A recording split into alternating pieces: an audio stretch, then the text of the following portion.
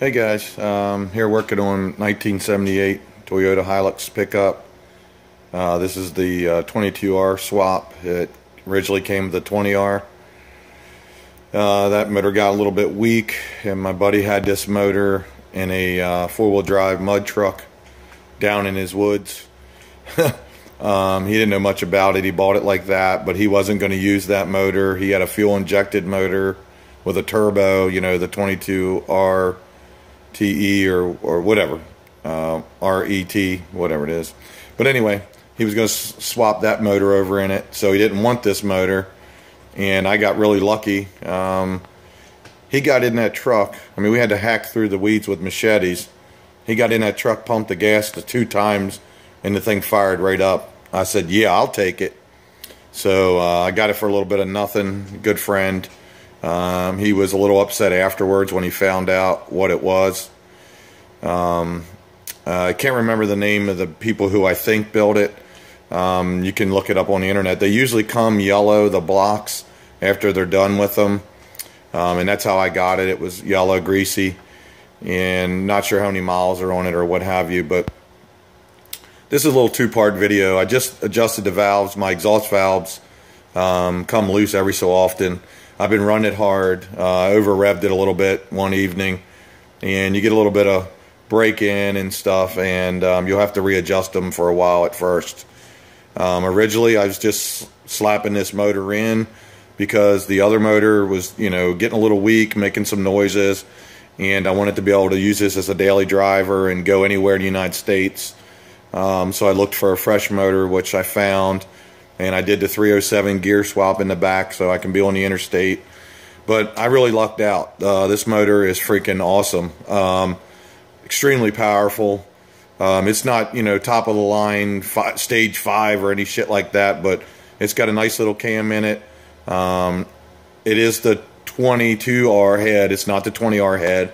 I still have that to do if I want, but, you know, it's got the Weber carb and got a header on there. But anyway, 2-part video. So just adjust the valves, and you know, check out the recommended manufacturer's procedure on that. But when you do these kind of valves, you know, they call them poly locks or whatever, where you have that little lock nut in the adjustment.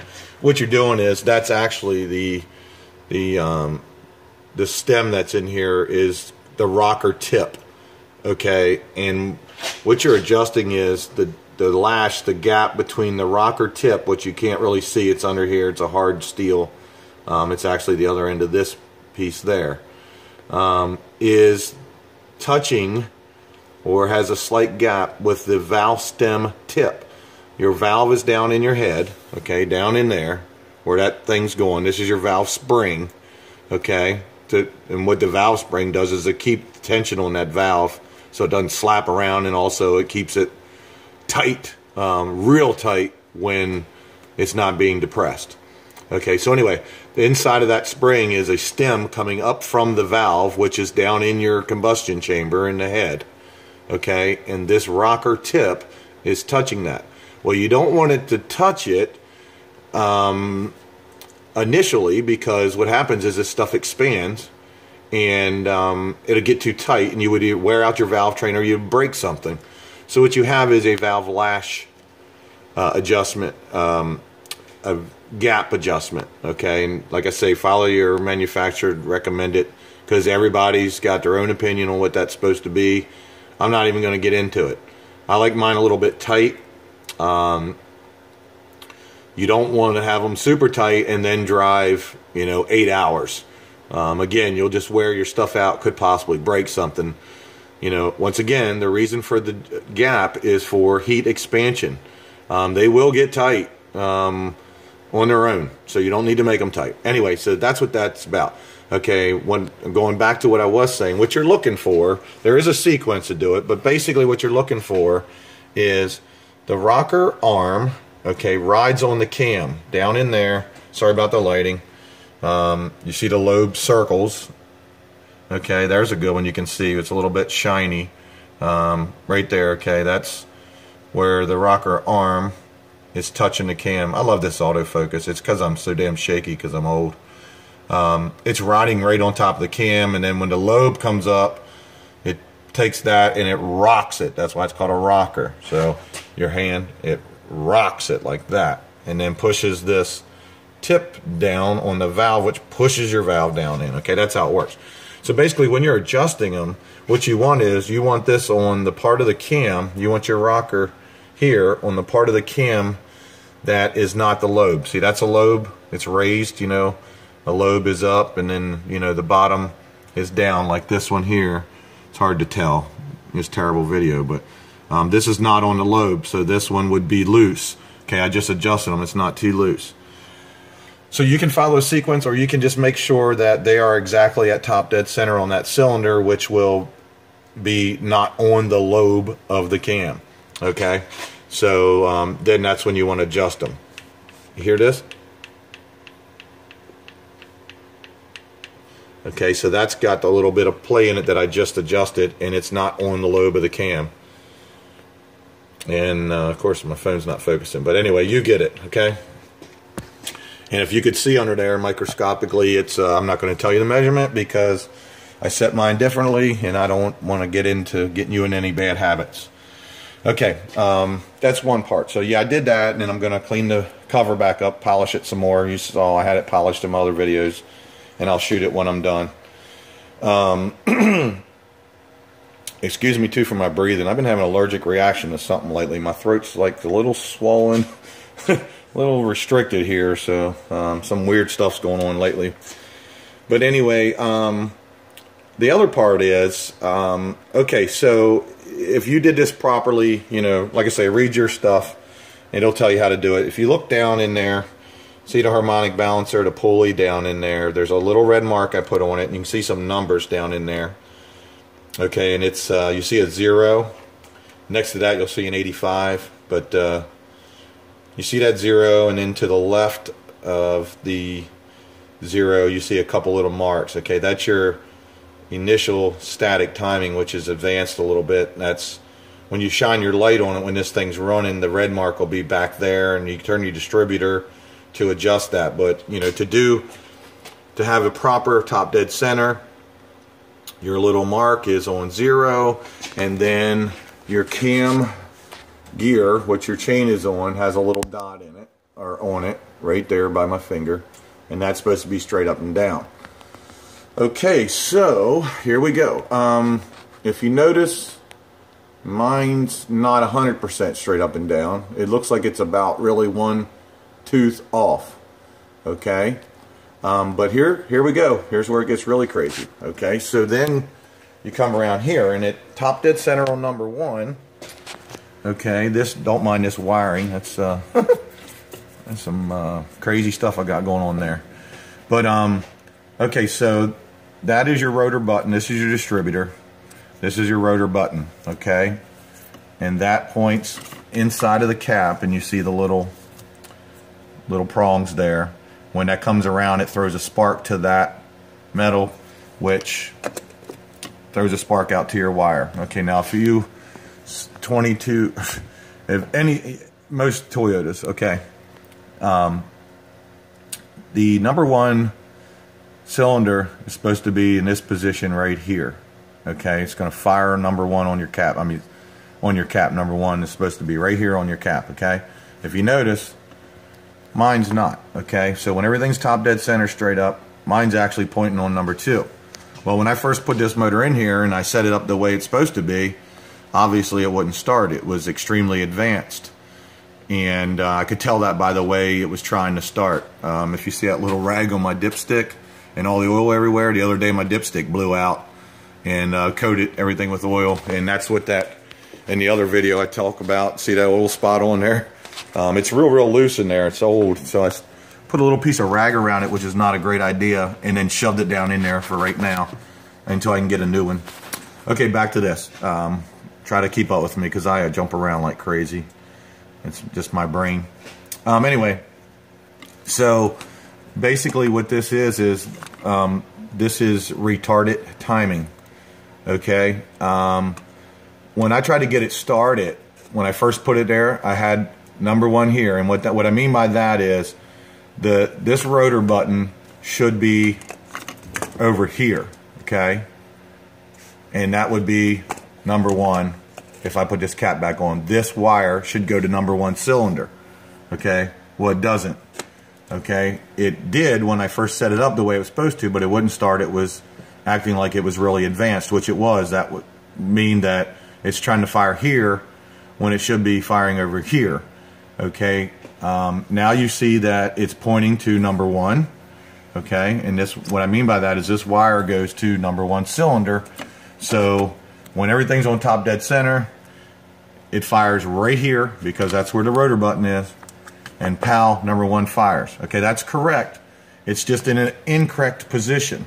So I knew that immediately by the way it was going.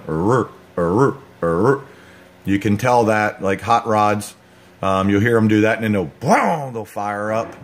Okay, in the old days we'd leave our distributors loose on our Chevys, and when we were going to start it, we'd jump out and we would turn this distributor back a little, and I'm sorry, retard it a little bit this way, and start it and then jump back in and advance it, so we got maximum performance.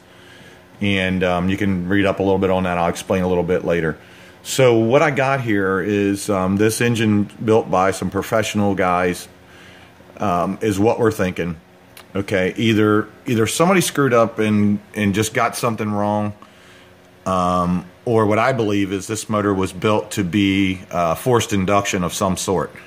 Okay, and what you can do sometimes, you can take a stock motor and retard the timing, the cam timing, and ignition timing to boost it, or supercharge it, or some nitrous, or whatever. Not really nitrous, that doesn't make sense, but to boost it. It's just another way. So I think it was built to be, you know, boosted in some form or fashion, and basically it would be retarded.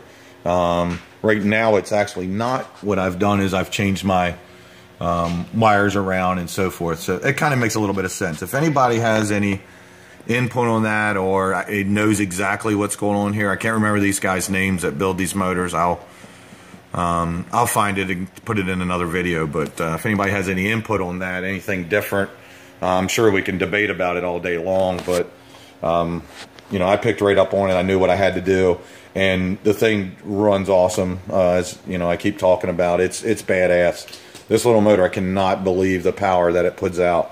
It starts on about 1/4 of a turn. I mean, as soon as you hit the key, it's running. It sounds like it's automatic, like a button. Pow! It fires just like that. Unless I pump the gas or something stupid by accident, or, you know, it's usually me. This thing kicks right off automatically every time. So, I mean, the timing is freaking perfect. If you want power down low, you retard your timing, and you would loosen that up and turn your distributor in the direction of the rotation, which would retard it, and that'll give you low end torque and power. And then if you want high end power, you know, your optimal horsepower at high RPM, then you would turn it the opposite direction of rotation, which would have it firing earlier, which would be advanced timing. So right now I'm kind of in the middle. So it just depends, you know, how you want to run. I'm using this as a daily driver right now, running up and down the road with it. So I just keep it, you know, minimum. So anyway, my timing's right on. Everything fires up, but apparently somebody's engineered it and degreed the cam for some kind of performance application. Because if you see, again, right now it's not exactly straight up and down. It might look like it to you, but it's not. It's off a little bit, and the tension's out of the chain. And as you see, the rotor is actually off 1 cylinder, completely one. And so that's what I got there. Anyway, probably doesn't make any sense to you. I just thought I'd run a little bit of information on that. I'm going to polish that valve cover up and cam cover, whatever you all want to call it, and put that back on. And I'm just going to keep this motor in here for right now, use it as a daily driver. I'm about to fix it up a little bit. I keep flirting with the idea about the V8. I might just be happy with what I got engine-wise, and then focus my attention and money and everything on to getting the truck fixed up. Because, you know, I bought it with damage on the front. I found most of the parts. I don't have them yet, but the 2 fenders, the grill, the little valence down there, all that stuff. I can get it for a couple $100. Some's used, some's new, and the hood's got a little dent in it. But I'd rather get this front fixed back up and get Bessie fixed up here. I got a couple rust spots. You all been following the other videos, but for those who haven't, a couple little rust spots. The other side, I got a couple holes there in the cab. There's some holes. It's a tiny bit of rust, but it's really good shape. A lot of dings. But anyway, I'm gonna go ahead and get her fixed up and get the body work done, get her painted up nice, and I might just add a little bit of power to this motor or something, or just leave it, be happy with it for a change. But anyway, so that's what's up with Bessie. Appreciate you guys watching. I know this is a lot of scattered rambling, but I hope you get some kind of information that's helpful to you. And if not, you know, just follow along. I'm just updating what's going on here with her. And again, I had this daily driver. I threw this motor in a day. I pulled it out, you know, my buddy and I pulled it out of that truck, and I came up here, cleaned it up, slapped it in real quick, and I had to be driving. You know, I think it was like a day and a half, actually. You know, I buttoned it up the second day. I got it in, and I had to switch it came out with a four-wheel drive, so I had to swap the pickup tube and the oil pan off the other motor over, but I didn't do that at first. I forgot about it, and I started to set it down in there when I realized that the tie rod that ties the steering there, one side to the other, was actually going to hit the pan, so I had to switch that around. But I mean, I knew it as soon as I saw it. I was like, crap. You know, now I remember what happened. So anyway, I got it in one day, and then the next day I just buttoned it all up and got it running, and the thing runs awesome. But I haven't even tuned it yet. I still got the old fuel filter on there, a stupid ass air filter that's about half dirty. I haven't jetted the carb or anything yet. It runs sweet. It's tearing the streets up. At 60 miles an hour, you punch it and you're at 100 real quick now. It's just cool. It's a great little thing. So I'm just probably going to put a little more time into that and go ahead and fix her up. I'm going to do complete interior, complete custom paint, you know, get the grill all fixed up. I'm going to give her the attention she deserves. So, all right, guys, a lot of quick rambling. I got to get to work. I only got a little bit of time today. And thanks for watching.